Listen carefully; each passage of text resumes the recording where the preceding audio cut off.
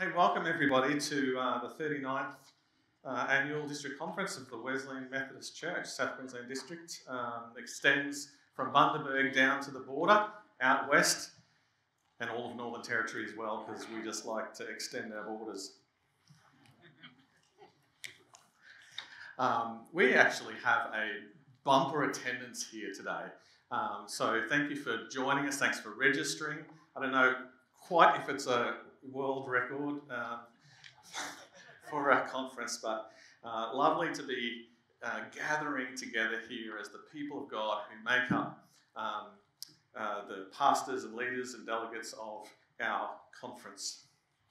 We entitled this conference, the theme being gospel-powered holiness. Gospel-powered holiness.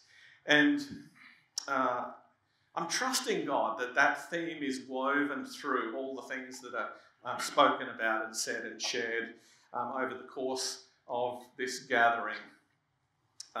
And so to kind of, I don't know if I'm putting a bow on it or if I'm just building a foundation for it, one or the other, to give you my definition, at least my working definition of what we're talking about when we talk about gospel-powered holiness.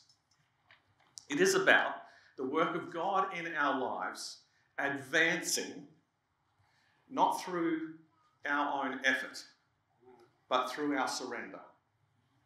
You see, because in the gospel, the gospel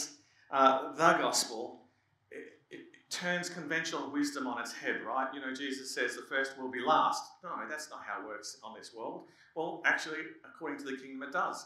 And you know, those who are humble will be lifted up. And, you know, there's a whole heap of those kind of ideas given. It'll be given unto you. Where the gospel is turned on its head. And we think, conventional wisdom says, holiness is putting more effort into becoming like Jesus. And I want to tell you today that is not correct. Now, God is not against effort. He's against earning, but he's not against effort. But what happens in our lives that is of eternal value happens when we surrender and allow his work to take place in our lives. I'm aware that we've all come from different weeks, months, years, and some of us come with celebration, some of us come with grief, some of us come with pain, some of us come in trepidation. And can I get a little bit less of me so I can speak louder? More of Jesus and less of me. All of Jesus and none of Rob. And so this morning's devotion, I bring as a ministry to you. I hope that this will minister to your hearts, minister to your souls, that wherever you come from, whatever you're experiencing now, be it an embarrassing phone call,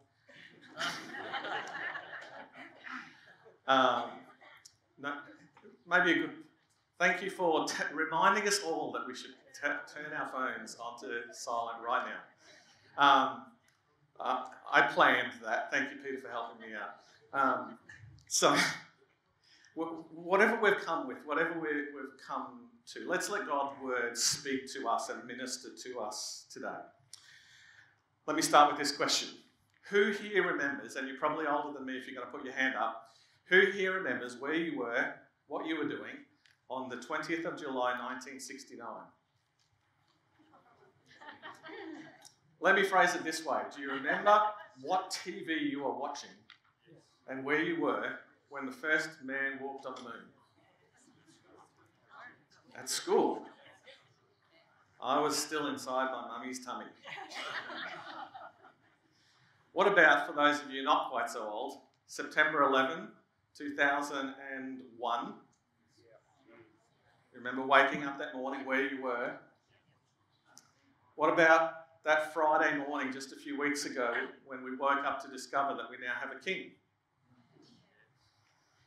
These are some memories that live with us. In fact, the most recent one will live with us for the rest of our lives as well.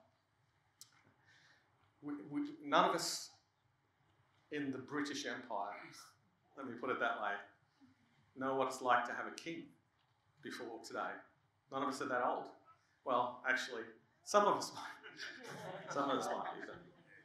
I mention this because there was a young king in the Old Testament named Hezekiah who would have lifelong vivid memories of exactly where he was and who he was with and what he was doing the day he received a letter from a neighbouring king, a king of a neighbouring nation that was a large nation, telling him that unless he was to surrender, this neighbouring king's army of 185,000 soldiers were going to invade Jerusalem and kill every man, woman and child.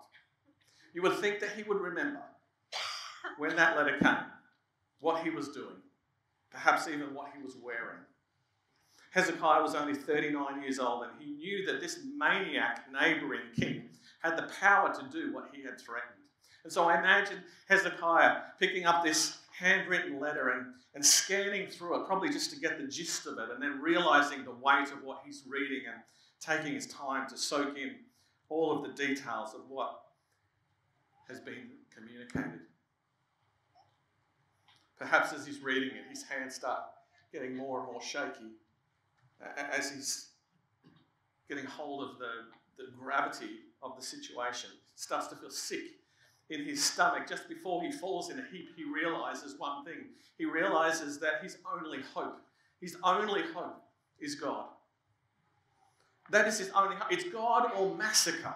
It's God or total destruction. There is no other human possibility. Either God steps in or everyone I know, it's over. I wonder if some of you here today, this has been a recent or maybe even current situation for you. You've been confronted with something humanly impossible. You've received terrible news. Maybe for others here, it's not so recent, but you remember a time when you received news like that, news so terrible that you can remember right where you were when you received it. News of a group of people leaving your church. A church split is about to take place. An unfair accusation has come against you as the pastor of the church. A friend, board member, ally turned against you. Or maybe it's something more personal. Maybe it's an unexpected medical diagnosis. A rebelling child. A blow that has come to your marriage. News so terrible that you will never forget where you were that morning, that evening, when you read that email or received that message. For some of you, the news has been a growing reality. Things are getting bad. For others, that news hit you like a sledgehammer. So much so that in that moment you just knew that all was lost except for your hope in Jesus Christ. That the only hope was God. No other human possibility, no other human reality, no human plan was going to get you out of this mess. Either God is going to step in or it's over. Well, let's read what Hezekiah does. Just turn in your Bibles with me to Hezekiah chapter 2.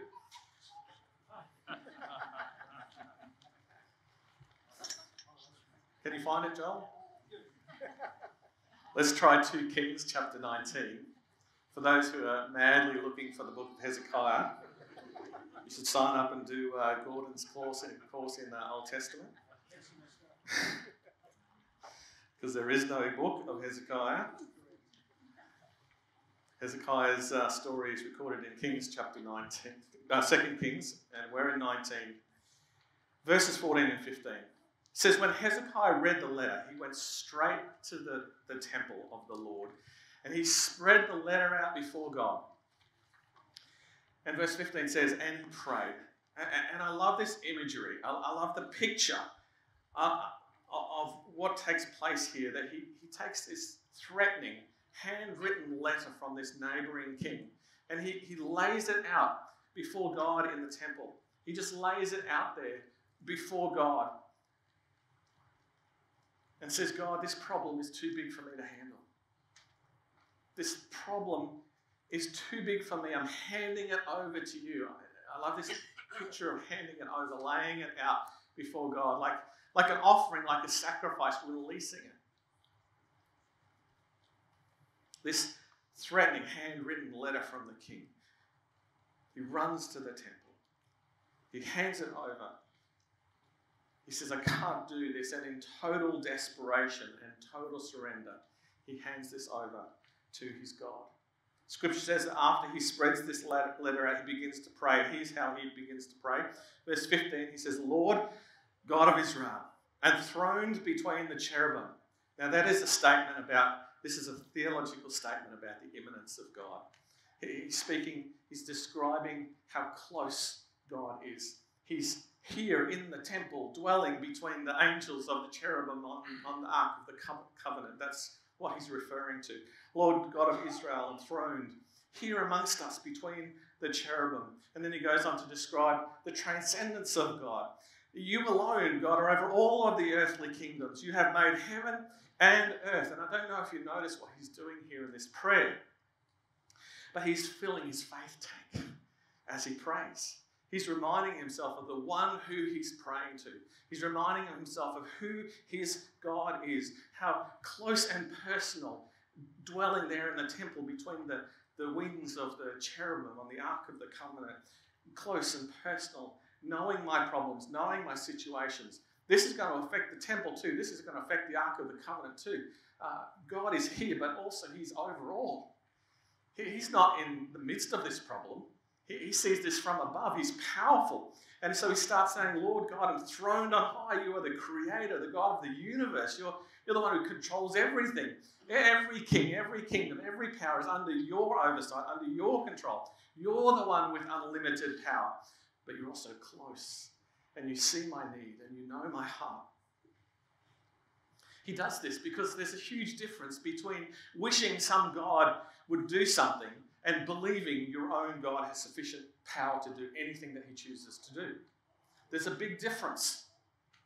Hezekiah reminds himself, he's filling his own faith tank. He says, God, the God who spoke the world into being, who flung the stars into space, surely he has the power to handle this situation, to deal with this murderous, sword-waving lunatic king. Surely he cares enough about me to do it. Hezekiah understands that faith is really critical to our prayers, and so he begins his prayer by filling his own faith tank, reminding himself of who this God is, the immanence and the transcendence of God.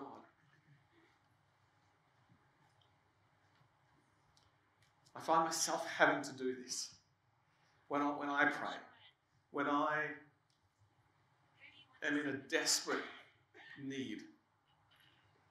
If I don't start by reminding myself who it is that I'm praying to, my prayers can descend, and you might be able to relate to this, descend into half-hearted wishes. If I don't take the time to remind myself who it is, the power, the majesty, the holiness of the one I'm praying to, I'm just throwing words into the universe, not expecting in my heart that God's really going to do much about it. But when I'm desperate to see God do something in my life, in my family, in a difficult situation, in the church, in the district, in some of your lives, I add, I need to be reminded that God is the creator, the sustainer of the universe, all-powerful, all-knowing, and also here with me. And when I do that, then I have the power, I have the faith, to say, God, you have the power to handle this problem, and so I ask, will you please handle it? I have the power the faith to both ask God to handle it, but then also the discipline to not try to fix it myself. Hezekiah, after he's done praying that introduction to the prayer, where he fills his faith tank, reminds himself of the bigness and the closeness of God all in one. He says, now, Lord, and it's just a simple request. Now, Lord, deliver us from his hand, so that all the kingdoms on this earth may know that you alone, Lord, are God. He's in the temple. He's got this letter laid out before God. The enemy king is going to attack and kill a whole city. And Hezekiah prays simply and sincerely, God, will you deliver us from this king? Will you deliver me from this enemy. Hezekiah does something in the 6th century BC that the Apostle Paul in the 1st century AD instructs us all to do, which is in Philippians chapter 4, verse 6. It simply says, present your requests to God. Simply present your requests to God. No flowery language needed, no groveling necessary. You have been invited by the God of the universe to simply and sincerely present your requests to him. Hezekiah simply prayed, please, Lord, deliver us from the evil king's hand. That's all he asks, deliver us. Then he says something that is so powerful and so profound that honestly we read this and we miss it. He says, so that all the kingdoms on earth may know that you alone are God.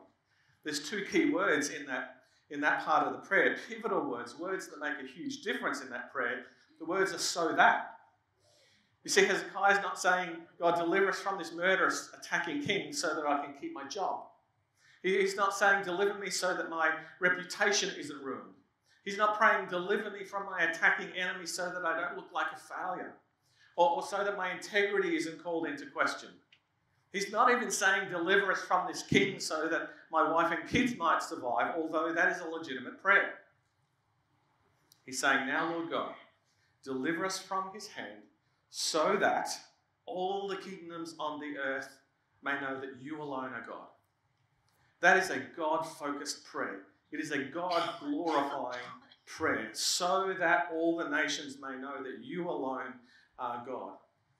One of the most sobering verses when it comes to prayer is James 4 verse 3 that says, when you pray, you ask God, when you ask God, you do not receive what you ask for because you ask with wrong motives, that you may spend what you get on your selfish pleasures.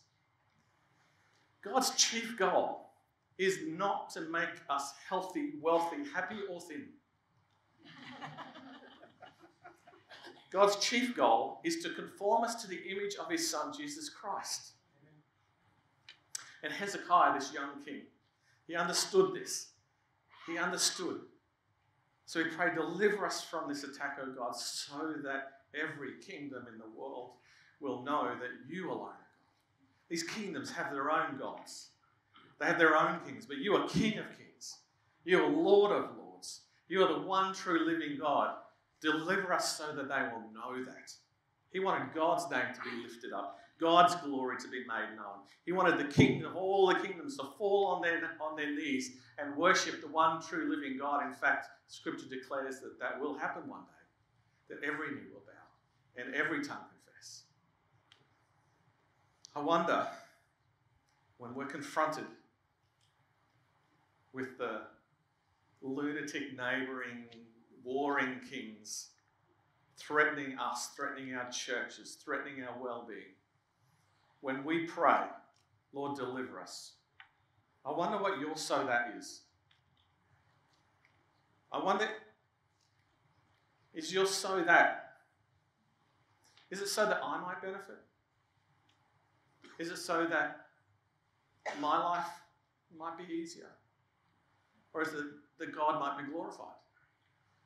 Is it so that I don't have to deal with this mess? Is it so that I won't look bad? Or that God would be worshipped? Think about the difficulty that you're facing now, or that's coming up, or that you've maybe been praying towards. Think about the prayers that you've been most passionately praying lately. What is your so that? If you pray like Hezekiah, you begin with a faith and a confidence, knowing that your prayers are for God's glory. Well, let me finish off the story of Hezekiah. There he is in the temple, spread out this letter, this threatening letter from the king. He spread it out before God. He's handed it over. He prays this beautiful prayer, God, deliver us so that all of the nations and kingdoms will know that you are God. And then God sends a prophet. And this is just a beautiful part of the story. God sends a prophet into the temple. And he taps Hezekiah on the shoulder. Hezekiah's like, huh? And the prophet says, God's got this. Hezekiah goes, what? The prophet says, God heard your prayer And he's got this. This is so beautiful because God knows our weakness. God knows that it is our predisposition to worry. It is our deep drive to try and fix things. Our struggle is in the letting go and the wait. And I reckon Hezekiah's heart was going, all right, God's got this, so I'll sound the trumpet and I'll rally the troops and we'll go out and fight. And the prophet says, no. God's got this. Here's the exact quote from 2 Kings chapter 19, verse 31, because you're probably wondering where on earth it's not in your Bible. This is what the prophet says to Hezekiah. The zeal of the Almighty God will accomplish this. The zeal of Almighty God will accomplish this. God's got this. The zeal of the Almighty God. This is one of those cases, Hezekiah, where you don't even have to lift a finger. Because God's got it. Your army won't accomplish this. Your best efforts won't accomplish this. All of your, human wisdom and passion and learning, that's not going to deal with this. God's got it. The zeal of the Almighty God will accomplish this. Some of you know what happened next. That night, the Lord sent one angel. Not hundreds, not thousands, not hundreds of thousands. One angel. What is impossible for man is simple for God. He said, one angel. The rest of you can just stay here hanging out in heaven with me. Any volunteers? Sends one angel into the enemy camp, decimated the entire enemy army, 185,000 soldiers. That's how God dealt with it. Now, rumours would have spread around the world from there. 185,000 soldiers don't just disappear and no one wonders why. Every now and then I come home from work and Karen's not there and I think, did the rapture happen or something? But 185,000 soldiers, not disappeared, but dead, decimated. People would have talked. They would have heard news of what it meant to come up against Hezekiah and Hezekiah's God. They would have all known there's only one true God in this world, and he is powerful. But we are not going to mess with Hezekiah because Hezekiah's God is alive. We're not going to mess with Israel because Israel's God is real. Israel's God hears their prayers, protects his people. Israel's God guards their borders. Those who worship Hezekiah's God are safe. They are provided for. They are loved. Hezekiah is friends with this God. I want to remind you this morning that there is a powerful God, the one true living God, and through Jesus, you are his friend. No matter what you're facing, no matter what comes against you, what murderous king, what maniac neighbour. We've all had a few maniac neighbours. Through Jesus, you're friends with the one true living God, who only has to lift a finger. And that thing that was humanly impossible is dealt with.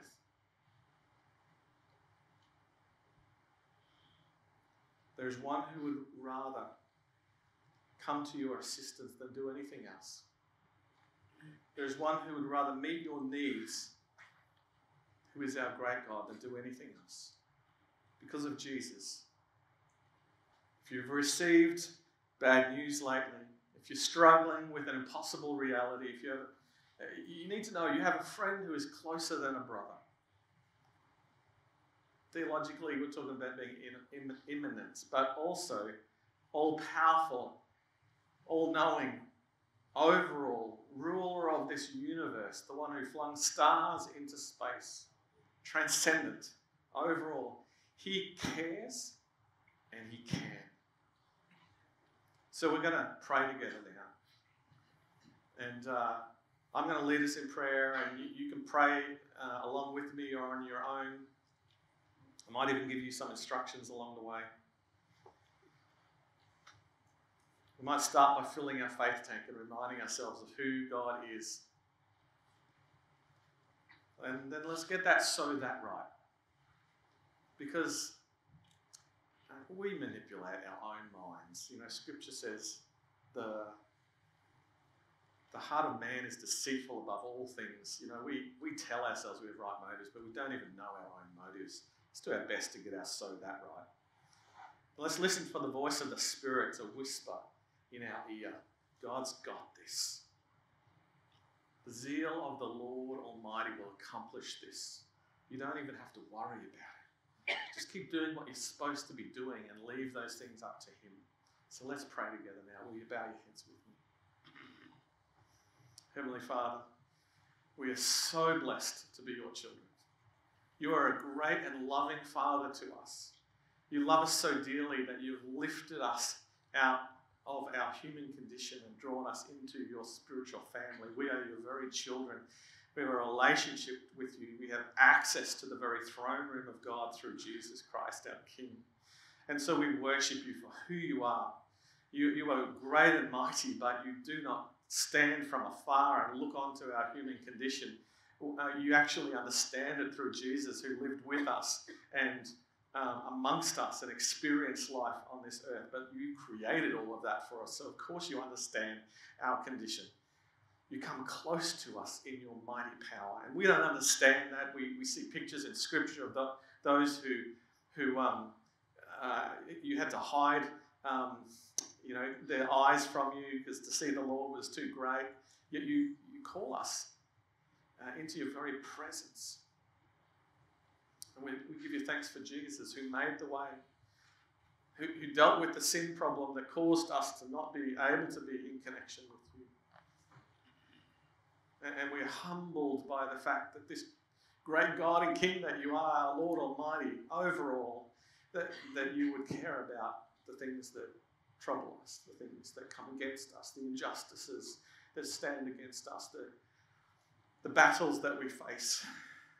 And Lord, I believe there are some here today for whom there are impossible battles that are coming against them right now.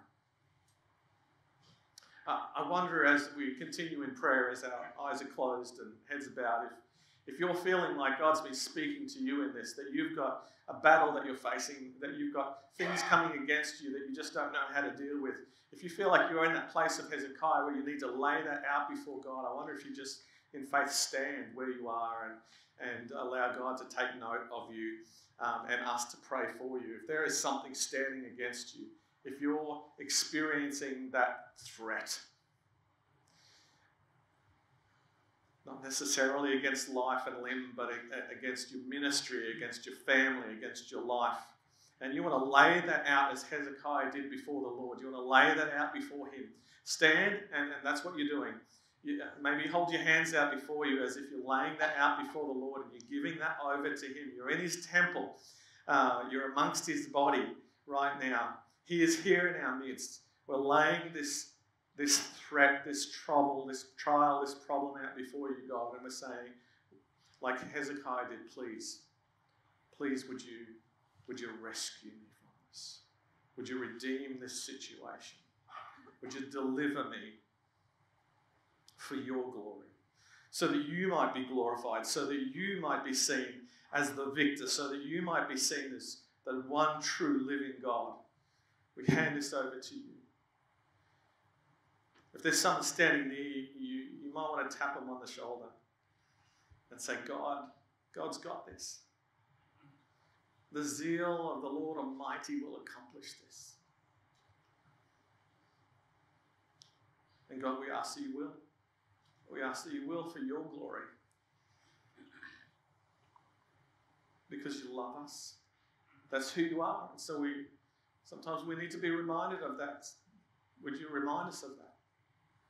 In your perfect time, in your perfect way, would you deal with us as we need to be dealt with, but would you also remedy the conflict that we're facing by delivering us in your perfect way for your glory, that we might be able to stand amongst those who declare that the Lord has delivered me from this situation, from the hand of my enemy. I think of Psalms over and over again where David and other authors declare that the Lord is the deliverer. He's delivered me from the hand of my enemy, from the fowler's snare.